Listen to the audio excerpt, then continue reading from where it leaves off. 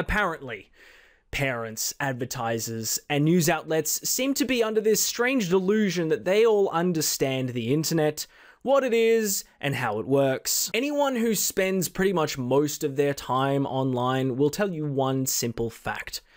That is just not true. As a lot of you are aware of by now, these groups of people have been giving YouTube and the internet pretty much as a whole a hell of a lot of shit lately for reasons that quite frankly make no sense, because honestly, they don't know what the hell they're talking about when it comes to the internet, or even YouTube, which is a fraction of the internet in itself. Thus brings us to the point of this video. I'm in the process of making a video that will help you noobs out there understand the difference between mainstream consumer media and the internet. And then I'm gonna kind of rub it in your face by destroying the rating system that you guys have been practically trying to run it into the ground for like the last 20, 30 years for some reason. Every time something new comes along, you try to adopt it as sort of a secondary babysitter for your kids. Whether you're a parent or someone who looks after kids in a childcare or wherever the case may be. The moment that you realize the bad choice that you made, you try to put the blame elsewhere. You try to blame YouTube for having parody content out there.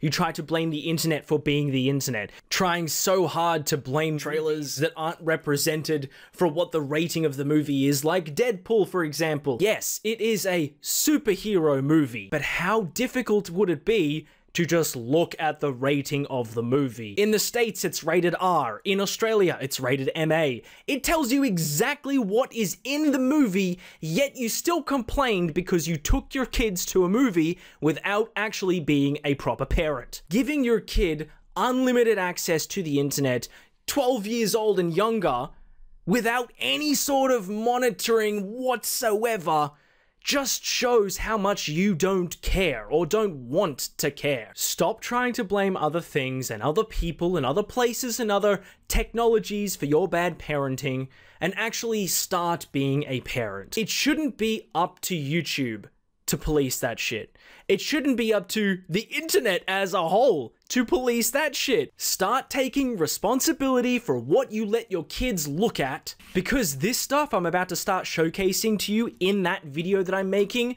will make you really question how you let your kids watch it in the first place. I will be reviewing a series of G-rated movies that are specifically targeted to kids and that you parents, you guys, deliberately let your kids watch. And if you actually never let your kids watch it again, then okay, cool, kudos to you. But I guarantee you, most of you parents and any other people who wish to complain about certain content that's being made for the internet and on YouTube, saying that kids have access to it, this is a part of the mainstream consumer media, which is something that you pay for, which is something that you go out and you buy.